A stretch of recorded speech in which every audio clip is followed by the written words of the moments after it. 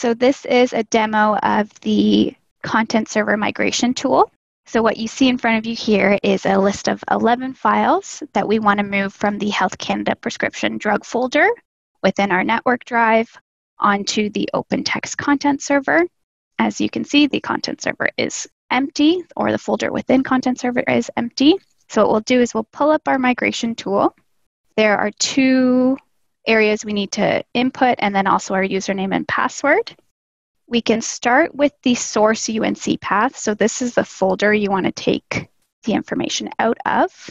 You can enter the UNC path a couple different ways. You can paste it in, as we've done here, and then navigate through the folders. This is a bit of a shortcut instead of having to navigate through all of your folders. So we'll select our folder there.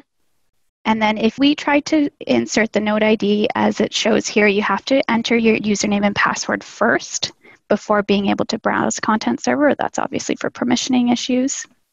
You can select remember username and password if you don't want to input it each time.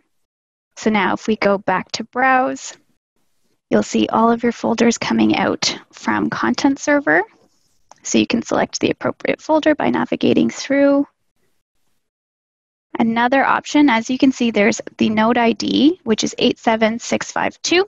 If you have content server already opened up in a web browser, you can actually just paste the node ID from the URL there into the box. And now that we have all of our information input, we'll just click Start. And there's a little progress bar at the bottom.